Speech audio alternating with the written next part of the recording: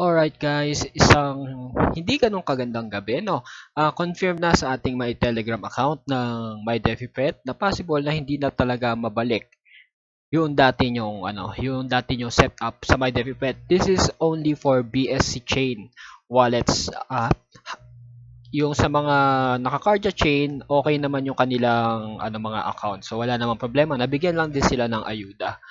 Okay, so medyo kinakabahan ako dito guys sa gagawin natin kasi ilalabas natin yung mga pets kasi doon sa previous o sa mga nababasa kong comments sa Facebook kasi itong mga to na nasa inventory natin kailangan pa i-tame o kumbaga untamed sila ngayon at saka tignan nyo yung stats napakababa. Sabi naman nila, sabi doon sa tawag dito sa Telegram account sa update hindi daw mababago yung level. Okay, so meron tayong mga naka-level up na mga pets dito. Okay, unahin ko na si Adonis kasi kahit papaano, siya yung medyo the least na isa-sacrifice. Kung hindi to mag-level, kung ma-retain yung level niya as level 13, kung di ako nagkakamali sa last update ko before, di good. Pero kung hindi, sorry na lang, ganun na lang. So, mata-trial and error ako ngayon, guys. So, initially, labas natin, mag-buy tayo sa shop hindi ng eggs, ha? Sa farm lot. So, kailangan natin i-level 2, no? Level 2. Okay, so we need to alisin natin yung isang pet natin dito, yung naka-level 10 lang before. So, sige si Bugsy. I-tame natin siya. Ipasok natin siya. Wala, level 1 na siya uli. Kakalungkot naman. Pasok natin siya dito sa ating cage. Alright. And i-level up natin siya. So, guys, sorry to say, balik talaga sila sa level 1. Okay, so i-level up natin to. Feed. Tingnan natin hanggang sa level 10. Tingnan natin kung uura.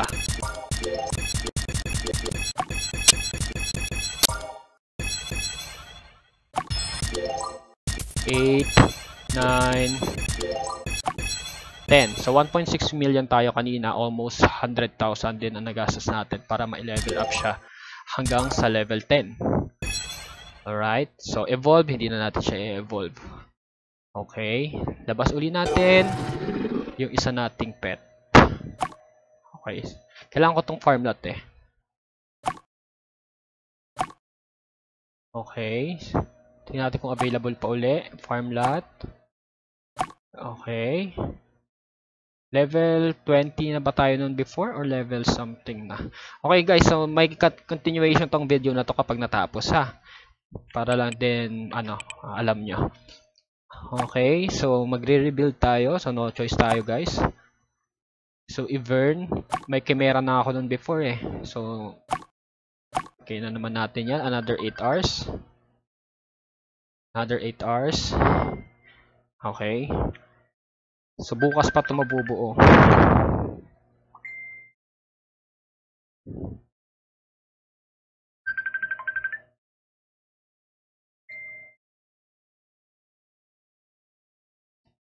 Hay nako. So medyo nakakalungkot pero ganun talaga. Kailangan nating i-admit na mabalik talaga. Ganun talaga pag beta stage ng laro guys. So swerte ng mga nasa Cardia chain pero dito sa ating mga naka-BSC wallet wala eh. Ganun talaga lumabas eh. So labas uli natin yung isang pet natin. Yung hindi muna naka-level guys para sigurado lang tayo. Engage na pala yan. Okay, si Tigra. Okay, place. Level up din natin siya, ha. So, gawin din natin siyang level 10. So, 1.5 million. Tingnan natin kung magkano nga abutin.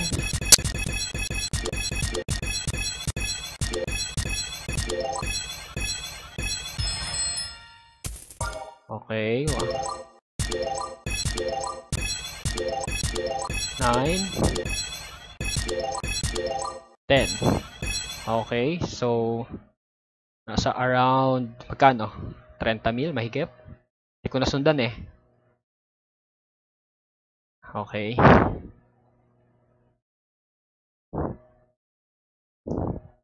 So, lalabas niyan.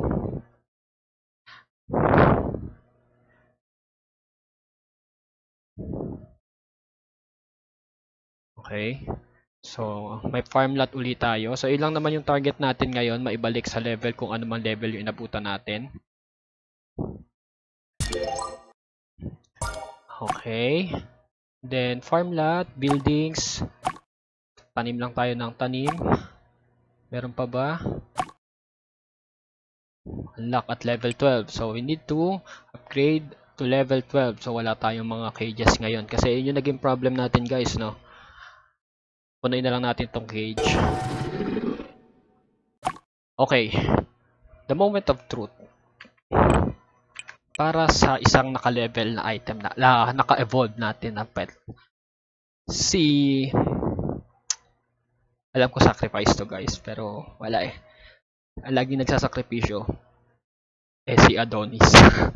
Sacrifice natin guys. Papakita ko lang sa inyo. For the benefit of all the viewers of this video, lalabas natin si Adonis. Okay? Tignan natin kung mare-retain yung kanyang level. Pero sa ngayon, level 1 kasi yung nakalagay. Sana, gumana siya. Okay? Naka-evolve form pa rin siya sa ngayon. Okay? Naka-evolve form pa rin. Yan natin, pag pinlace natin dito. Okay. So, anong level niya? Level 10 siya guys. At pwede na siyang ma-feed. Okay, for the benefit of all, pwede siya. Level 13 ko to, inano eh. Okay. Tinitipid ko to guys kasi kailangan balance pa rin tayo. Okay, so pwede na rin, kulang pa yung shop, hindi tayo nakapag-level 12. Alright, so antayin nating matapos to. Or baka naman may building na pwede nating ilagay. Or cage na pwede nating ilagay. For the benefit, kaya lang 10 minutes to eh. Alright, sige. On the next video, mag-upload tayo. Tingnan natin kung worth it ba yung pagpabalik nila. Sa ngayon, goods tayo kay Adonis. Okay. Compensated siya. On my case In my case, compensated yung feeds. Feeds talaga yun, no? Yung feed, and then, siguro itong silver, pwede rin. Compensated din. Okay, so magtanim muna tayo. Okay, so mamaya na uli yan. Kasi alam ko meron ako 400k dito na silver before. So parang lalabas, back to zero. And then yung ayuda na binigay nila as compensation doon sa rollback na tinatawag. Okay, so ilang minutes na tayo? So 8 minutes guys. After 10 minutes, i-cut na natin itong video na to. Pasok tayo sa sunod na video. Then, gagawin ko, isa-setup ko to uli. Temporarily. Okay, so level 12 kailangan ma-attain ko to eh. Kasi meron na ako noon, hindi ako nagkakamali, 12. Tama ba? Kasi meron na akong currently 5 or 9. So, I need 4 farm lots pa para ma-compensate kung ano yung setup ko before. Ito 7 hours pa eh. 285 na may magagastos ko pag tinapos ko siya. So, hindi ko muna gagalawin. Okay, so worth it ba? Siguro, yes. Siguro, parang ano lang tayo, break even lang. Ang nawala lang sa atin is yung time, yung progress. Okay.